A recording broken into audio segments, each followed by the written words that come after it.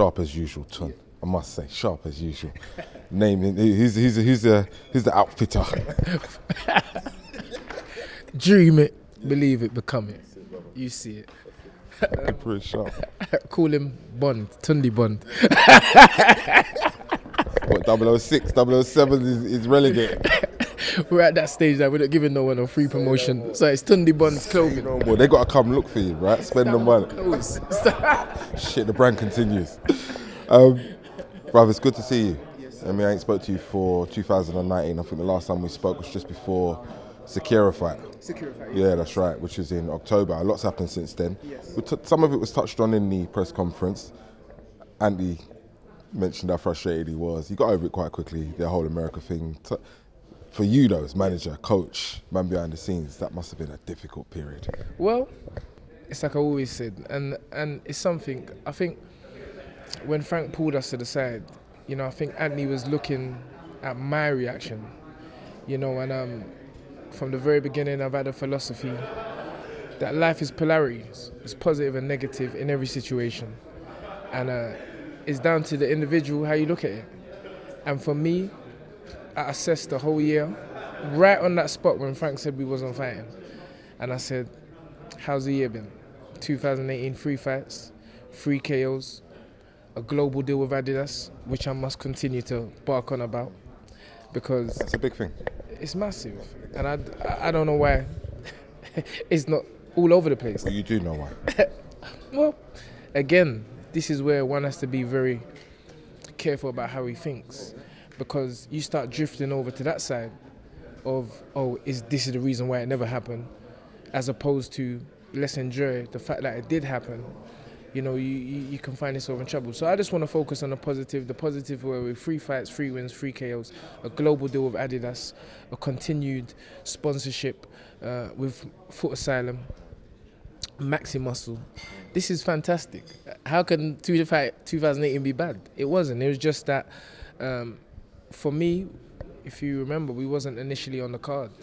So when Frank gave me the call and said that we're on it, I was like, wow, this is like the icing on top of the icing. And so, yeah, the icing on top of the icing didn't happen, but the icing on the cake was absolutely there. And yes, I think Anthony himself took a step back, looked at the situation and said, you know what, Unks, yeah, you're right. Let's go back. I was back in the gym that very night. Me. Because, you know, trainers got to train. We know the philosophy. And it's business as usual. 2019, we're looking forward to a fantastic year. Let's talk a little bit about the opponent. Frank touched on the fact that, you know, he's got a bit of experience under his belt. He's long in the tooth. He threw the fact that if Yarde was to get a KO, that would look good. You know, I love the way Frank does that. Just let's talk about the opponent for a minute and just the choice of opponent and the challenge you expect him to present. Yes. Well, let me tell you something. Where my philosophy in boxing has always been knockout. I ain't looking about no points. As we say, where I come from, cancel. There's no points. It's KO. I've always had that mentality, and I feel, as Anthony touched on, that this is what the people want. We don't want to watch points.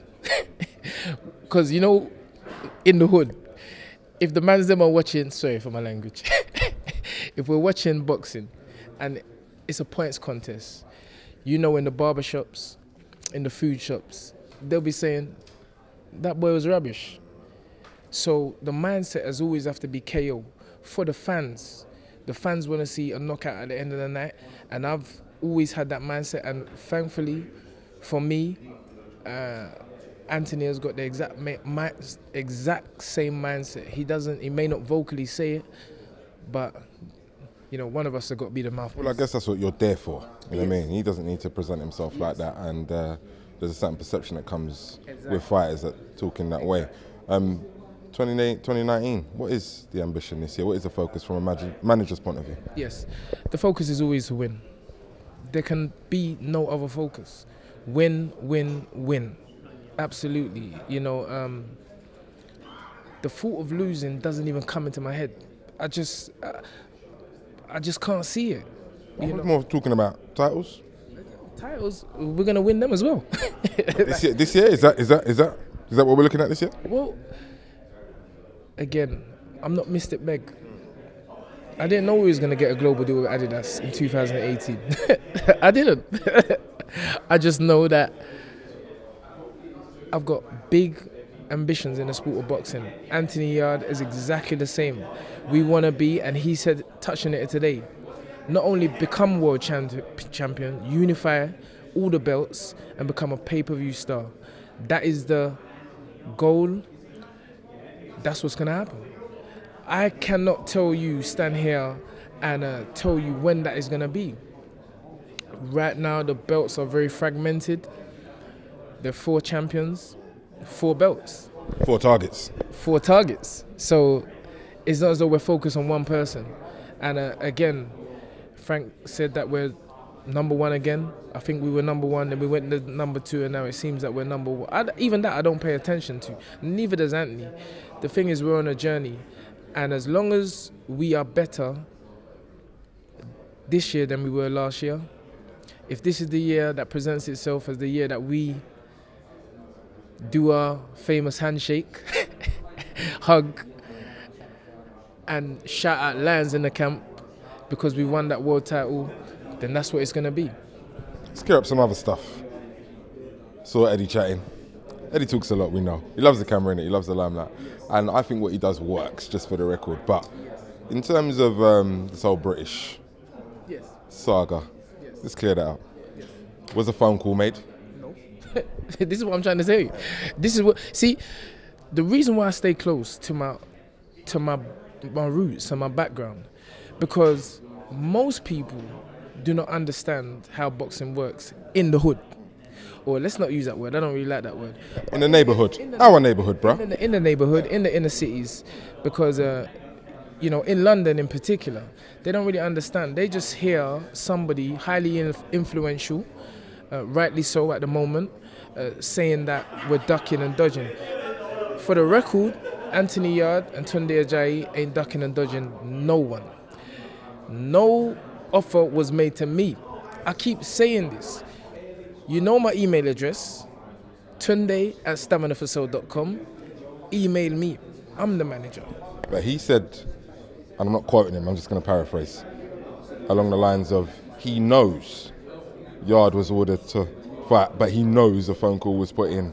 Who said that? I believe, if I got this right, cameraman, I don't know if you've seen the interview, but he said something along the lines of, he knows Yarde was meant to be ordered to fight Buatsi for the British, but he knows that a phone call got made to say, don't put Yarde forward. I just saw the interview the other day, so I can't quote it. Let me give you the facts again. Now, a few months back, Hosea Burton was mandated to fight Anthony Yarde. I made a managerial position. We don't want to fight him. We want to fight the man who knocked him out, Frank Bugaloni. He asked for the fight. We didn't want to really go off our course, but since he was persistent of asking for the fight, we asked for the fight. Mr. Hearn publicly said, we're ducking, we're dodging Hosea Burton. Okay, you can say what you want to say. Okay, so the fight never happened. The Frank Bugaloni fight never happened. Now, less than a month ago, Callum Johnson was mandated to fight Joshua Buatsi. Now, if we're going to rewind the tape, what happened to that fight? So, who ducked that fight?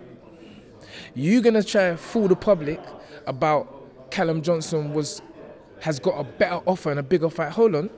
You're talking about the same man that ducked us, that refused to fight us, Sean Monaghan. So you heard that. You made that fight, Sean Monaghan, to escape your fighter fighting Callum Johnson. So you see, because you got a certain amount of viewers, the real man, that's why I like coming. Hold on. Didn't I call you last night and tell you I'm coming to you? You did come to me. You did. I told you this because I want the real guys, the guys who may not even have Sky TV, to know the honest truth. Anthony Yarde, Tundi Ajayi, we're not ducking no one. But what I'm saying is that it can't be one rule for one and one rule for another. What happened to that fight, Johnson? You saying that it's hard to fight Buatsi a fight. Hold on, you got Hosea Burton there sitting on the couch, calling out for a fight every second. He's your man. Make that fight. This is what I'm trying to say. All it is why everybody's upset is because You're dealing with a man who understands the game, whereas Eddie Hearn is used to telling people and dictating their career. You want to go and rush Joshua Buatsi into fighting us and rush his career? No, sir. That's your business. You ain't rushing my managerial skills with my fighter, because me and Anthony are more than just a, go on, son, we got a fight for you. Take that one. It ain't going like that. It's going to be meticulous planning. It's going to be strategic, and it's going to be the right fight at the right time. So think about it. Who is number one in the WBO then goes back and fight for a British title fight? Would their fighters do it? Would their coaches do it? Would Joe Gallagher do that? Would who's Joshua Buatsi trainer? I don't even know. Who's his trainer? Would he do that? No, you wouldn't. So stop trying to make us look like we're the bad guys when you know, even from a business standpoint, you don't go backwards. Canelo Alvarez does not leave his lofty position as a world champion and fight for the Mexican title. It don't make no sense. So please, Mr. Hearn, you're a son of a chartered accountant. I'm a son of a chartered accountant, in case you didn't know. Samuel Olatubosun Ajayi. Speak it. ACCA, SEMA qualified, chartered accountant. Me, his son. So me and you are on the same wavelength. We know, it's just that you've been in the game a little bit more. I don't know that, if you've been in the game a little bit more, because I study boxing. And I think I'm older than you if I'm correct. And but it's nothing to do with the age. He's on a big platform, and I respect everything that he's done and he's doing for his fighters. But don't try and make me out to be a bad guy, because you're not dealing with one of those guys who can't speak for themselves.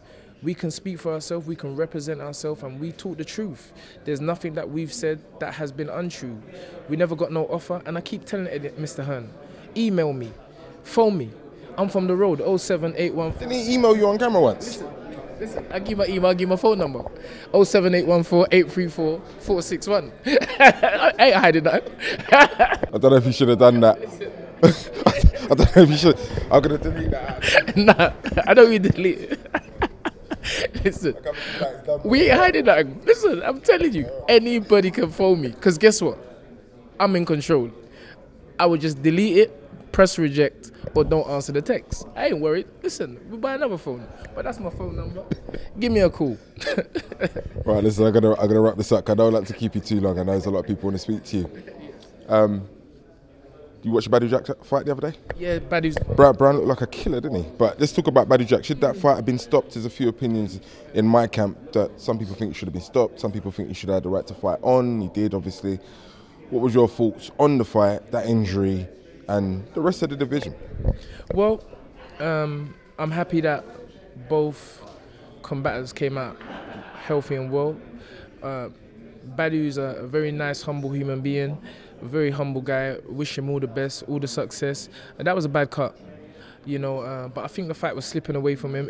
If I'm honest, you know, I don't think Badu really did what he was supposed to do in terms of he was letting Marcus run away with the fight. You know, I personally would have just gone in there and just it's a singers, because if you let a boxer just sit back and box, you're not gonna get any results. And I feel that's what Badu done. But he you know, Badu, he's not young, but he's old enough to readjust. Hopefully the wound will heal up. You know, because that was a nasty cut. That was a nasty cut. But I can't see if that cut really would have had any effect on the fight. I'm just being honest. The question, did Marcus Browne look like a killer? Not to me. I'm a boxing man. Nothing to worry about it. Say no more. Say no more. All right, listen, we could continue all day long. We're going to talk about the Kovalev thing another time. All right? But I'm sure you've got plenty to say on that. I expect a win from Anthony for his next fight, February 23, the same day as the Eubank fight, right? Again, a clash. Listen, energy goes where energy flows. It gives the fans options, and that can't be wrong. The main fact is that everybody's watching boxing, and they have a choice where they can watch their favourite fighter in the girl Eubanks or their favourite fighter in Anthony Yarde. My favourite fighter is Anthony Yarde, so I know where I'll be watching. Say no more. Tundi Ajayi, thanks for your time as always, man. Really appreciate it. Yes, sir. Thank you very much, and thank you for the interview.